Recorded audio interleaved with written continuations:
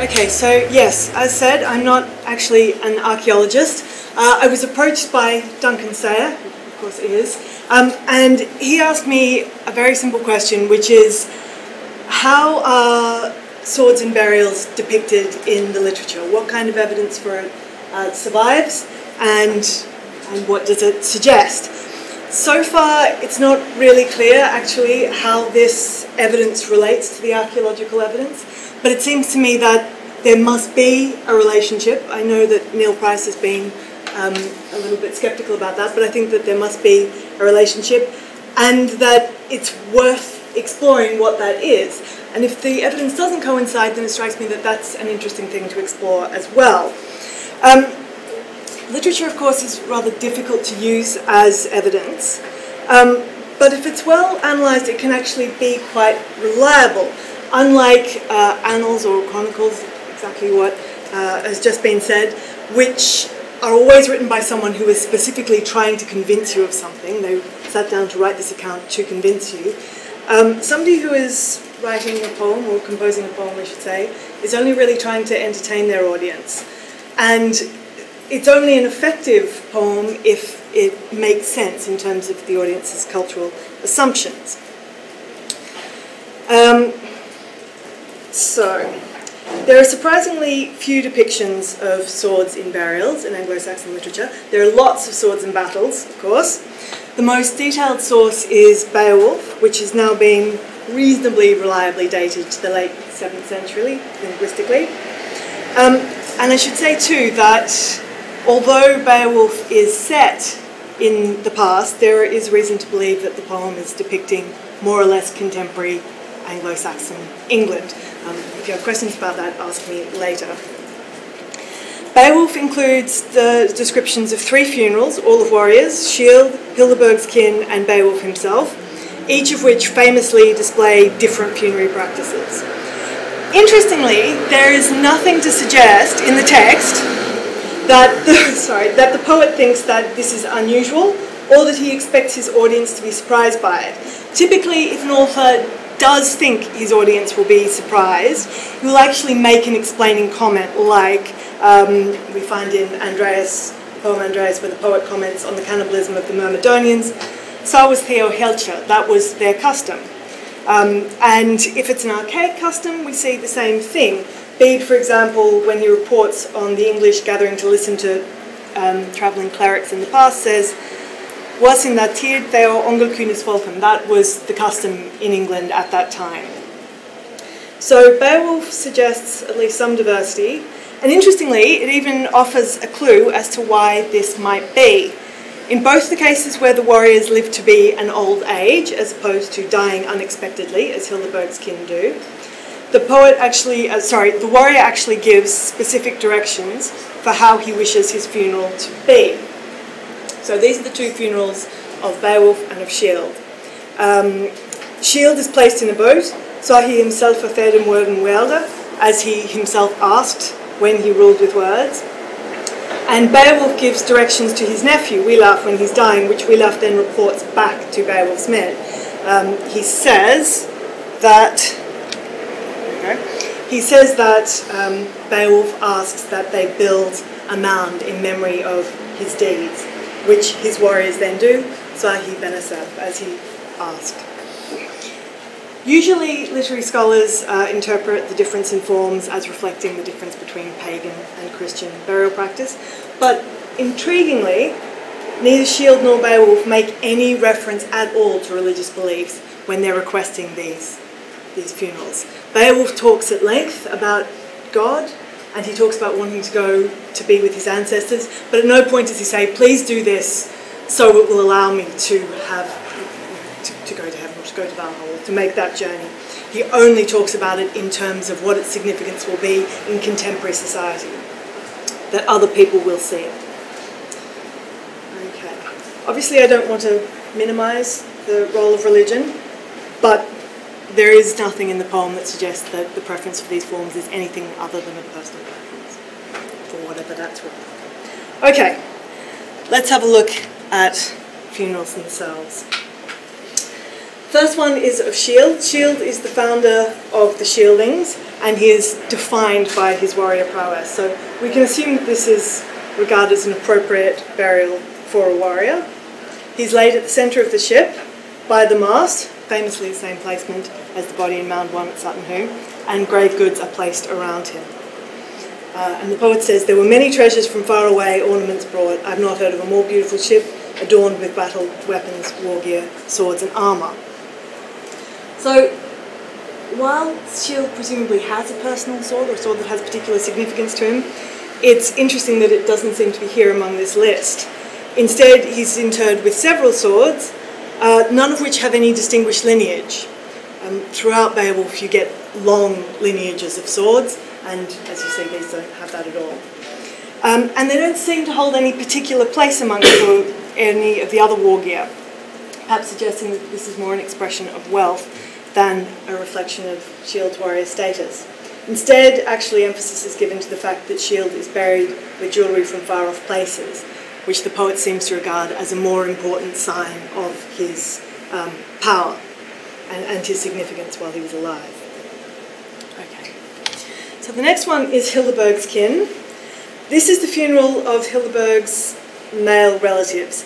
Here there is a feud that reer-ups between her father and her husband, and in the ensuing battle her son and her brother are killed. Their funeral, which she orders and designs, is an expression of her grief, but also, it seems to me, of her anger at the conflict. And the poem stresses that she is being treated very badly in this situation. So even though neither warrior expresses a wish for this particular form of funeral, here too it seems to be a ritual which is individual and adapted to specific circumstances. Hildeberg orders a pyre to be built for her brother, Naif, and then places her son beside him so that they're cremated together. Again, whatever the religious elements may be at play here, they're actually not stressed. Instead, the poet focuses on how the pyre allows for the public display of Hildeberg's distress. It's an extraordinary and very moving, very violent description, actually. It says that you could see the bodies being burned and you could see the wounds being ripped open as the fire started to consume them. You'll also notice that she makes a point of burying the warriors in the clothes they were wearing, so you can see the signs of the battle on them. She doesn't put them in beautiful clothes as you find in Ibn Fadlan, for example. Heads melted open, wounds burst open, blood gushed out, and the body's hate bites. Fire swallowed everything, the greediest guests, those who were taken in battle from both sides. So this too is obviously a warrior funeral, and here there's actually no interest in, certainly no interest in mentioning swords, but no interest actually in mentioning any kind of grave goods. So finally we have Beowulf's funeral. The description of the funeral takes up most of the last section of the poem, and it actually takes up a lot more space than any of Beowulf's actual battles. So that perhaps gives you some sense of how important the poet thought it was. As Beowulf is dying, he gives Wiglaf instructions for his funeral, which Wiglaf takes back to the war band. And these instructions are the very first thing that he tells them, not anything about the nature of Beowulf's last battle or his death or anything. He tells them how Beowulf wants to be buried. Beowulf is actually given 2 sets of grave goods, neither of which include swords of any description. The first set is cremated with him. His pyre is decorated with helmets and shields, bright baronies, as he had requested. And then the remains are buried in a barrow. They laid rings and brooches in the barrow and all such ornaments. So consequently, in this burial, the jewellery would be the most visible aspect, at least as it's imagined here. Aside from the evidence of funerals, there's also the broader issue of the cultural significance assigned to swords in Beowulf. Here, war gear, and especially swords, tend to be passed on. Swords are consistently referred to as heirlooms and celebrated for their age. They're referred to as Elilaf, Gomlerlaf, Elswerd, Gomlerswerd, Eirlaf. So, laf is actually a word that just means heirloom, but in poetry you can use it to mean sword. If you say laf, it is quite clear that you mean a sword.